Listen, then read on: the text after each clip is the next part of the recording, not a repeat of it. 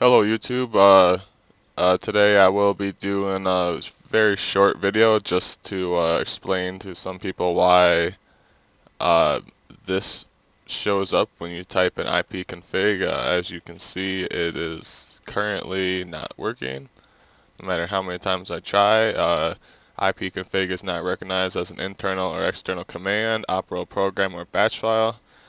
Now, the reason this is very, very stupid. You're gonna feel like an idiot when you see it. I did when I found out.